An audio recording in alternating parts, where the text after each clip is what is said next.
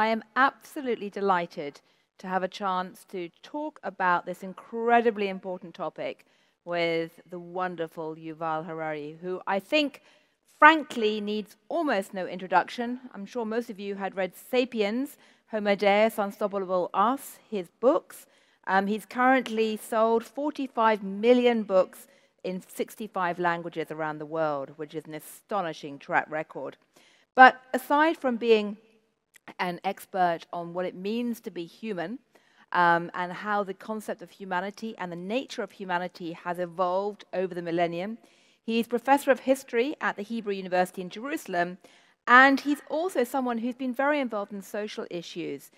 He's co-founded the social impact company Sapiens, and he's been at the forefront of people campaigning in Israel to try and stop the drift towards authoritarianism, for which I deeply applaud you. So, an amazing mind, very committed to trying to do good in the world, and has increasingly been vocal about AI, penning a very strong op-ed with Tristan Harris, who you just heard earlier this year, warning about its dangers, giving speeches warning about the dangers, and being generally extremely alarmed about what's going on. What makes you so concerned about AI right now, about the nature of being human? I think AI is fundamentally different from anything we've seen previously in history, from every previous invention, whether it's nuclear weapons, whether it's the printing press or radio or anything else. There are really two things that everybody should know about AI. AI is the first tool in history that can make decisions by itself, and it's the first tool in history that can create new ideas by itself. Atom bombs could not make decisions. The decision to bomb Hiroshima was in the end taken by a human being, by President Truman. So all these previous inventions, they empowered humans. Now we created something that can take power away from us, that can make decisions instead of us, and can also create new ideas. So potentially we are talking about the end of human history. Not the annihilation of the human species, not the end of history, just the end of that part of history which was dominated by human beings, by human ideas. And we live cocooned inside a culture created by human beings.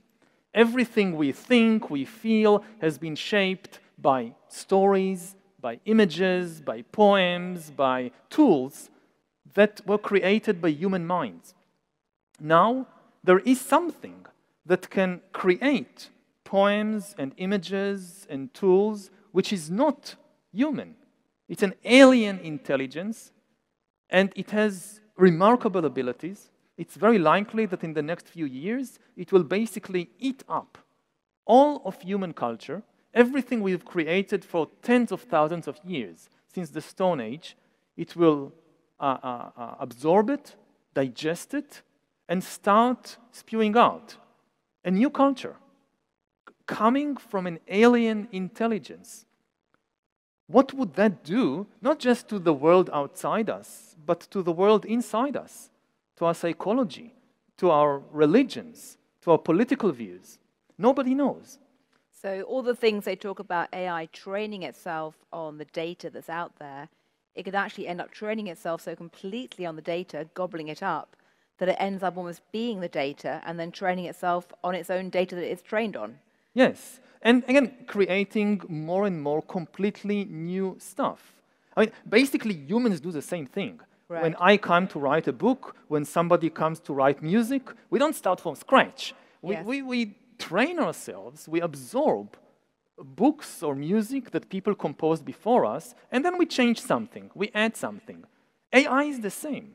And in certain ways, it can be far more creative than human beings, because humans and all other animals, we are organic beings. So even our imagination, in the end, is limited by organic biochemistry. And here we have a non-organic intelligence. It can create and think in radically different ways. So one way some people think about it is really like an alien invasion. Like if I were to tell people, look, our telescopes have discovered a fleet of alien spaceships coming from the planet Zircon with intelligent aliens on them. They'll be here in, say, 5 years and take over the planet, but maybe they are nice. They will solve cancer, they will solve climate change, but they will take the power to control the world and our future from us. Right. Most people will be terrified. So this is the scenario we are talking about, with the single exception that this alien intelligence, it's not coming from planet Zircon in spaceships, it's coming from California. So if we had E.T. remade today, the movie, instead of having a little boy looking at the sky and pointing to outer space aliens, E.T. should be set in California, pointing to Microsoft, Google. To the screen. To the screen, yes. The screen, it's coming from there. Or Sam Altman. We should have Sam Altman arriving in a spaceship, threatening us all. Or I'm going to come back to that in a moment. But I'm very curious. Is there anything we can do to stop this? I mean, are you in the camp that says we should simply stop AI development? I mean, put it under government control? I mean, how do we stop it? We can still do something about it. Otherwise, there is no point wasting people's time talking about it. Right. No, if it's doom and there is nothing to do, why talk about it? We should just go to Elon Musk's rocket to Mars and try and or stay something, there. yes. Yeah. I wouldn't go there definitely, but yes. And we can't just stop the development of the technology. This won't happen. But we need to make two distinctions. First of all, between development and deployment. The fact that you develop a technology doesn't mean you have to deploy it. And secondly, that you can deploy the technology and also develop the technology in many different ways. You can use the same technology for different purposes. So again, you look at the 20th century, you see the same technology of the Industrial Revolution, whether it's trains or radio or whatever, used to build totalitarian regimes and liberal democracy. You look at North Korea and South Korea, so you have, I don't know, these K-pop bands in South Korea, and you have these people with big hats and nuclear weapons in North Korea. So you can, same people, same geography, same history, same technological opportunities, very different applications. So we can still, we have a few years, I don't know how many years, right. 5 years, 10 years, 30 years, that we are still in the driver's seat right. before AI pushes us to the back seat. And we should use these years to think very carefully and quickly about how, not stopping it, it's impossible to just stop it, but how to direct it in a good direction. Because you've thrown out some very interesting ideas. I mean, one of them is that tech companies should spend 20% of their profits on investing in ways to make AI safer. That's an idea that already OpenAI has taken up. So I would focus on two things. First of all, we need institutions. We cannot regulate this just by trying to envision all the different dangerous scenarios and then getting the parliaments and the governments to pass some regulation. It's too rigid. We need living institutions which have a lot of resources, which have some of the best people in the field, and which are constant communication with the communities affected by AI, because very often the communities know better than anybody else, and we need these institutions to react on the fly. So the big task is building institutions, not just passing particular regulations. The big difficulty with institutions is how to gain the public trust. Of course, we need resources, so say a 20% tax on any revenue or investment from AI in order to finance these safety institutions, that's important, but we need to gain the public's trust. And therefore, also in addition to these, like 500 pages regulations that nobody can, no kind of layperson can understand or read, we need to be work with artists, work with people who understand communication to make sure that everybody is on board, that they understand what is happening. So there is a role, say, for sci-fi creators to communicate to the public in an accessible way what is happening and what should be done. Right. And the policies, again, in many cases, we don't need to invent the wheel. We just need to take the wisdom that humanity accumulated for thousands of years and apply it to this new situation. So one very, very clear and old regulation is don't steal. You know, people thought about don't steal thousands of years ago. Now, many of the tech giants of today, their business model is really based on stealing our data. But and their trick is to say this is not stealing. If it's online, it's digital, so stealing, it's not stealing. So very simple, say no. Even if it's online digital data, this is still stealing. You cannot take my data and do with it whatever you want as if it's yours. Right. Similarly, another, again, very clear regulation. You need a 500-page law to specify it, but to convey to the public very clear regulation that you cannot counterfeit humans. Right. Ban fake humans. Again, if we allow AI to masquerade as human beings, so you go online and you communicate with someone, you have no idea whether it's a human being or whether it's an AI, this will destroy trust and this will destroy democracy. But there is an antidote, just the same way that in the financial system. It's easy technologically to counterfeit money, but if you do that, you go to jail for like 20, 30 years. Should be the same with counterfeiting humans. And it should also be emphasized that you hear a lot of voices in Silicon Valley, libertarian voices, saying, but what about freedom of speech? And it should be very, very clear that bots don't have freedom of speech. Humans have it. So say banning a human being from speaking in social media, that's a very difficult and dangerous move. We have to think about it carefully. Yeah. But banning the bots, that's a very simple and easy step, which is not being done. So those are three very practical ideas. Don't give bots freedom of speech. Don't let tech companies counterfeit humans without, they have to mark them as AI up front. And that point is particularly important with the elections and the potential for manipulation in the forthcoming elections. And then create some institutions, hopefully funded by the enormous revenues coming out of tech. So those are three very practical, very, very good ideas. Are any of those being adopted, or do you have any hope they will be adopted? Because, of course, we have Rishi Sunak, the British Prime Minister, who's due to have this big summit with the Americans quite soon to try and create joint transatlantic frameworks for regulations.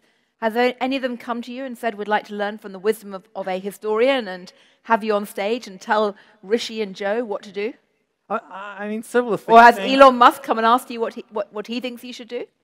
Elon didn't, but I'm in several think tanks, and there are lots of people trying to push forward these and other initiatives, and I hope that we adopt at least some of them as soon as possible. And because time is of the essence, we just don't have much time. Yeah. And in terms of the other dangers that you see, as I said, I was just in Ukraine last week. One of the things that's happening there under the pressure of war is that the Ukrainians are racing to innovate and put AI into drones. And you're really having the first example in history of drone-on-drone warfare. Yeah.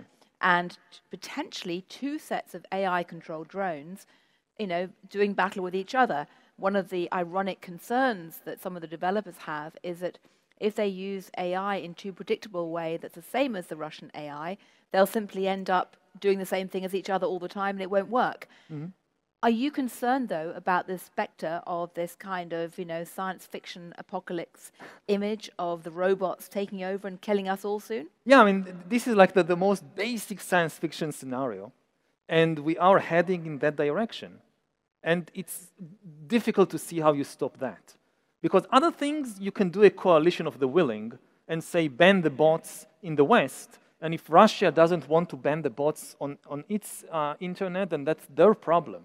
But when it comes to producing autonomous weapon systems, as long as you have one player who goes forward with it, nobody else would be willing or even able to stay behind. So here we have a very big problem. But again, we're looking at Ukraine, we are facing the rise of new totalitarian regimes in different parts of the world. I strongly believe that the Ukrainians are fighting not just for their survival and freedom. In many ways, they are fighting for the freedom of the whole of Europe and of the whole world. So we have to give them as much support as we can. This is really the front line of the fight for freedom right now. And when you look... it's a fight that goes across to Israel right now as well, tragically. Yeah, absolutely. Yes. And when you look at the rise of these new regimes, many of these regimes, they are counting on AI to solve the problem that totalitarianism faced in the 20th century. Because in the 20th century, the dreams of complete control of everybody, in the end, they came against technical problems. If you're thinking about the USSR, if you live in Kiev during Soviet times... I was in the Soviet Union. I lived in the Soviet Union. Yeah, yes. So you know that technically, even though the people in the Kremlin wanted, they couldn't follow everybody all the time. They could not destroy human privacy completely because you have 200 million citizens in the Soviet Union. Now, to follow everybody all the time, you need at least 200 million KGB agents. You don't have 200 million KGB agents. Yes. Even if you do, then what they do, they follow you around all day. At the end of the day, they write a paper report. You went there, you spoke with this person, you read this book. Then it's 200 million paper reports sent every day to KGB headquarters. Nobody can process it. They don't have the data analysts. So even in the Soviet Union, it was technically impossible to follow everybody all the time. Yes. Now it is possible. You don't need KGB agents, human agents, to follow people around. You have the digital agents. We carry them in our pockets.